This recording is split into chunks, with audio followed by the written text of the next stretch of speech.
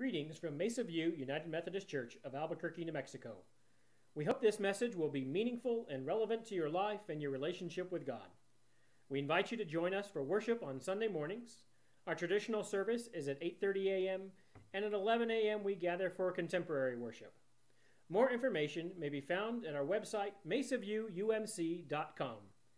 Now may you be blessed through the reading and hearing of God's holy word.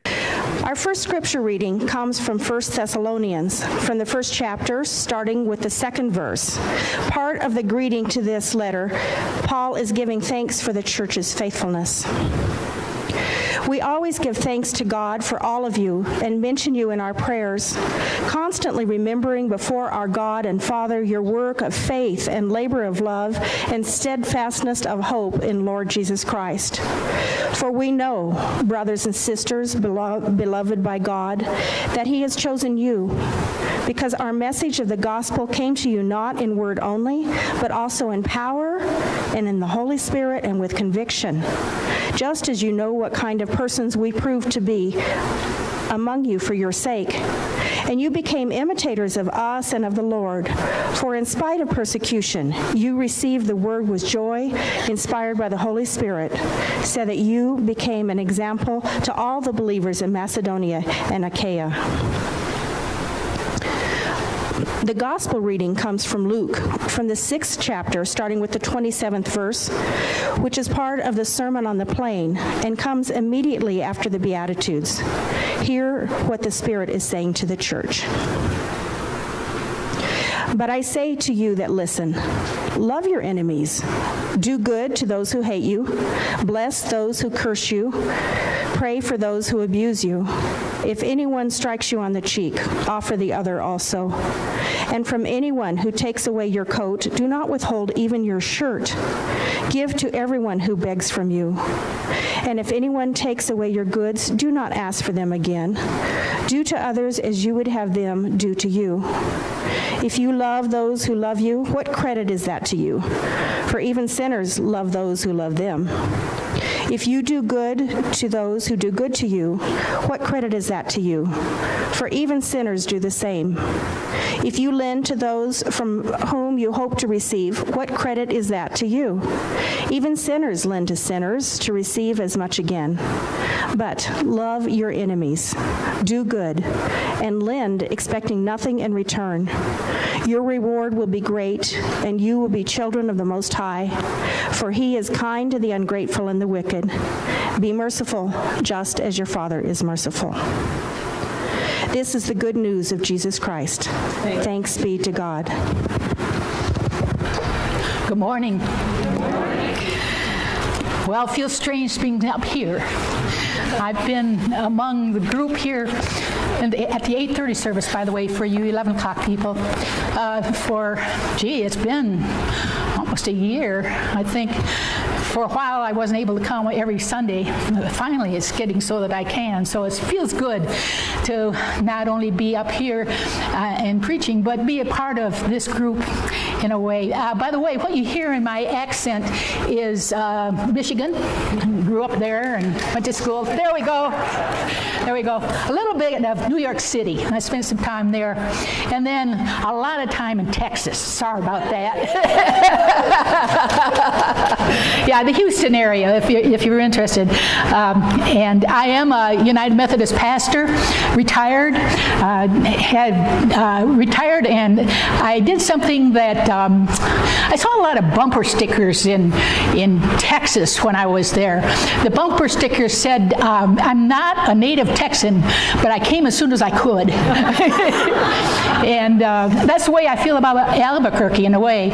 I really love Albuquerque. I looked around for some place to retire. I didn't want to stay in Houston. I hate the weather there. And looked around and fell in love with Albuquerque when I visited. I wanted a little bit of winter, but not too much. Yeah. As I say, I started coming to Mesa View, just about a year ago, and first Sunday, I was very impressed with, first of all, the greeting. Your greeting to newcomers is just absolutely marvelous, and thank you for that. And then I heard a really good sermon, and I appreciated that. Yeah. And there's something else that I found out about this congregation almost as soon as I came, and that was you were just about to vote on being a reconciling congregation, and you did, and congratulations. That is such an achievement. I understand you're the only one in New Mexico. I belong to the Texas Conference, by the way, as a pastor, and by the way, there are 5 conferences in Texas, Texas Conference just being one of them. And big one is 800 churches in Texas Conference, and there is exactly one reconciling congregation in those 800 churches. And I'm sorry to say I was never the pastor of that church and never got it to the point where I could get my congregations that I serve to become reconciling. But I really congratulate you on that achievement here. It's truly a good one. Well, this message today is based on relationships. In relationship, it's good part of this series of messages that you have, and I think it's a wonderful thing. Let me ask something of you folks before I get going on the message. How many of you are either introverts or extroverts? Let me ask extroverts first. They like to raise their hand. Yes. Okay. And then you introverts, go ahead. Come on. Yeah, that's me. That's me too. It's one of those things that each of us are going to receive the message differently, and that's going to be one big part of it, whether we are an introvert or an extrovert, because as we talk about relationships, that's a big part of that. I've done some thinking about this, obviously, because I'm going to preach on it. I've decided something. I've decided God is an extrovert. Now, God's laughing at me, but, I can't help that. But what do you think about it? First of all, we know God's a constant presence, right? Always around us. That's extrovert if I ever heard it. God's involved in everything we do. We know that, and wants to hear from us. I mean, we're admonished all the time to pray constantly, or else build our relationship with God in such a way that we are in touch with God all the time. My favorite example of that is, I can't say his name, maybe some of you know it. The father, he's the star of Fiddler on the Roof. What's his? Tevye. That's it. Tevye. Remember that first scene in Fiddler on the Roof where he's going about doing his business, working in the yard that he has, and going into where the stables are and his animals are and everything, and he's talking with God. I mean, just talking like you would talk to your neighbor or to your spouse. It was just automatic. You could tell that was how he stayed in touch with God and was in touch with God all the time. That's what God is asking us to do in a very real sense. That brings me to another question, and that is, have you ever wondered why God created us? I mean, think about it. There's that whole universe to deal with, and all the issues that come up with running a universe. And here's God creating us, that has to be a problem for God. Yeah. But I tell you, thinking about this, I go to a poem that is just one of my favorite ones. It's by a man named James Weldon Johnson, and it's called The Creation. If any of you know it, you know what I'm talking about. The scene, the poem starts with God looking around and saying, "I'm lonely. I think I'll create a world." And after God made the sun and the moon and the stars and the animals and all the living things, he looked around and said, "You know, I'm lonely still." And so what he did was sit down by the river and scoop up a handful of clay and make a man. God's lonely without us. I know it's putting a lot of assumptions on who God is, but that's pretty good, don't you think? To think of it that way, that God's lonely. But I think it's true that relationships with us is very important to God. In fact, if we're wanting to build relationships ourselves, there's no better way than to begin by developing a relationship with God. It's the certain path we know to all loving relationships. This month's series of sermons has been wonderful in setting this whole message up, my message on relationships. If you take a look at all the different things on there, every single one of them has to do with relationship. Every single one. Of course, relationship has something to do with every one of the else too.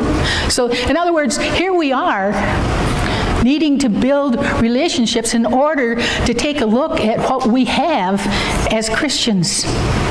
And of course, God's made it a little easy for us. Made it easy to build relationships with God because God came to us as Jesus just to show us what it's like to have the good relationships, the loving relationships, and the understanding of what it is to be human, but also to be imitators of God. So, all we have to do is copy Jesus. Become Christ-like is the way the Bible says. Easy, huh? Not.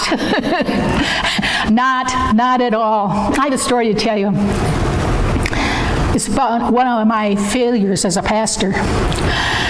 It happened the very day that we call 9/11. And I know ye all remember that day, if you were still here or are old enough to be here there. It was a horrible, horrible day. It was one, though, that life was going on, and everyone had responsibilities to meet, and so I went on with my responsibilities, and one of them was, for me, I felt as though I needed to call on one of my church members who was recovering from a stay in the hospital.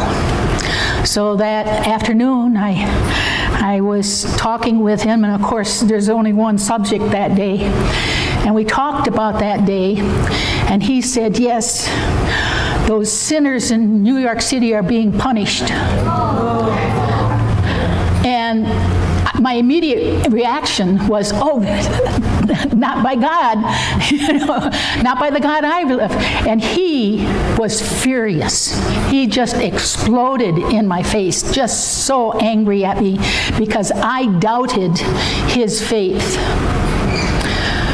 I've relived that time again, and of course, he asked me to leave, or not asked, told me.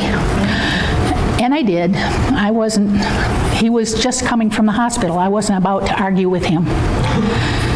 But I've relived that time again and again and again, wondering what I could have done or how I could have opened up the discussion in a way where we could be understanding of each other and still, be able to talk about it at least.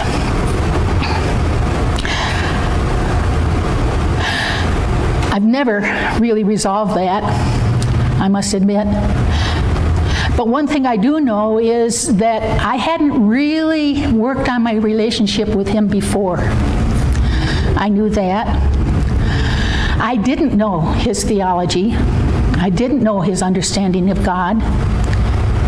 And I hadn't really listened to the underlying message that he was giving that day. I just didn't hear him. I just reacted and brought down the fist of my pastorhood onto his head. And that's been something that I've been thinking about. Well, that happened, goodness, almost 20 years ago, isn't it? Yeah, I think so. I've come up with a few things that I work on when I try and build a relationship. And I'll give you the list. One is, first of all, I share. I share with the person I'm talking to. I give something of myself. I look for something with us that is mutual, so that there is something there that we can share as well as be sharing.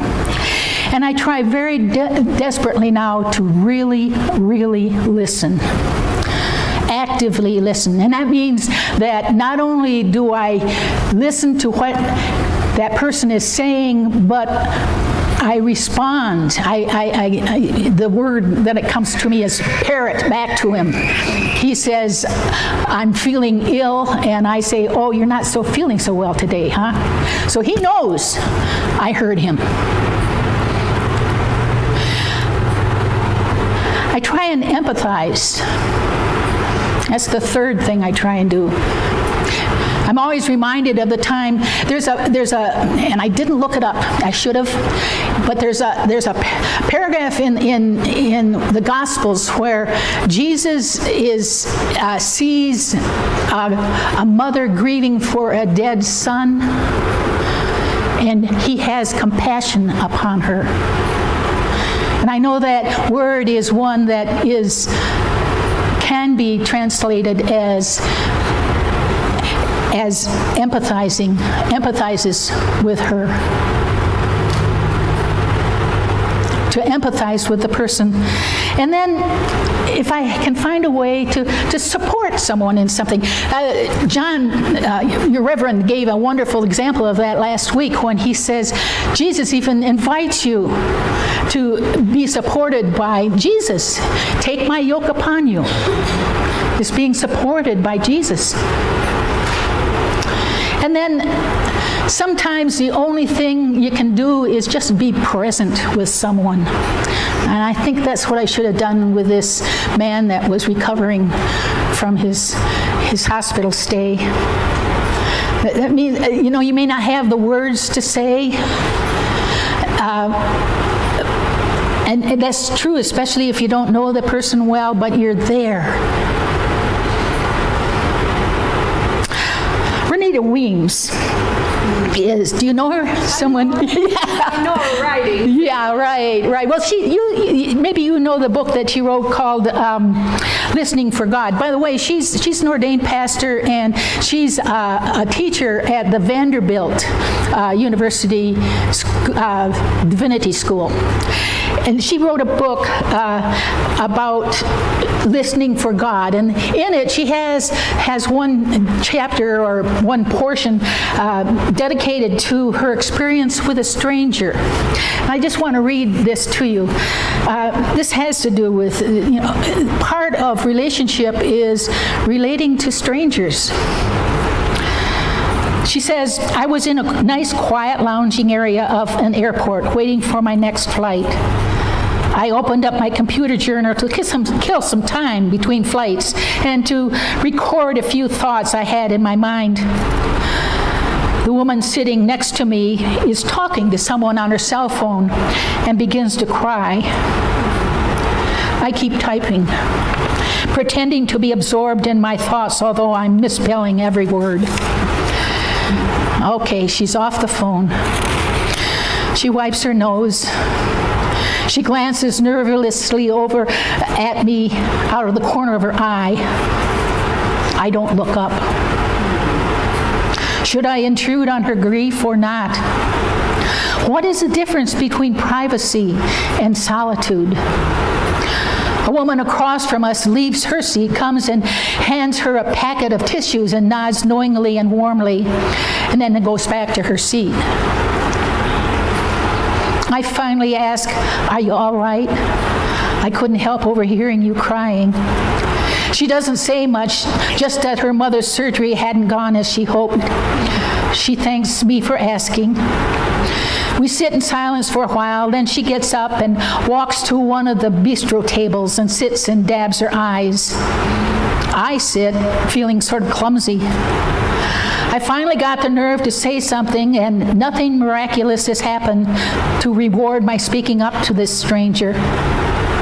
I thought I'd feel better for reaching out, but I remember hearing a pastor once saying from the pulpit that some of the most lasting changes take place underground, like a seed planted.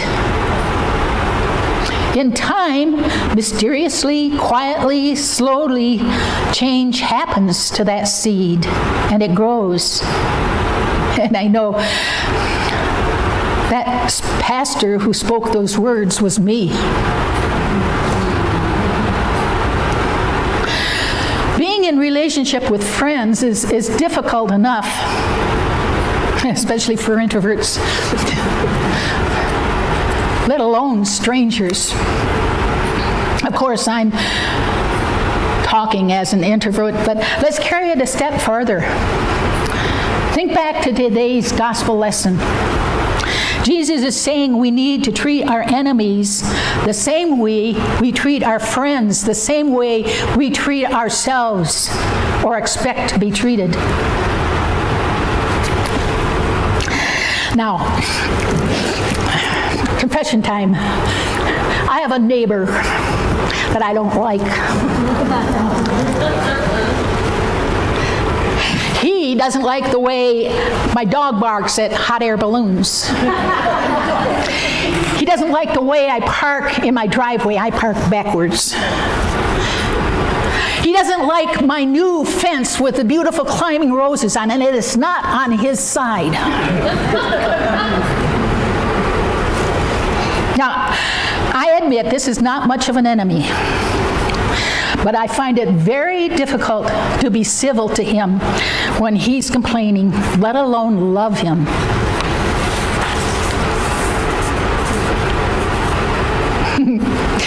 And then I hear God,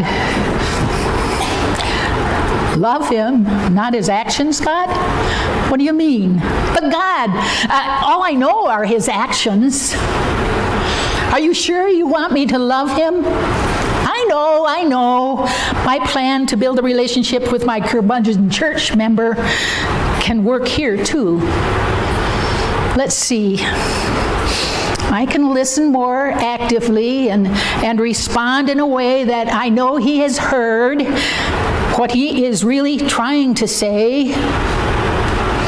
I can share the positive things that we have in common. I know that.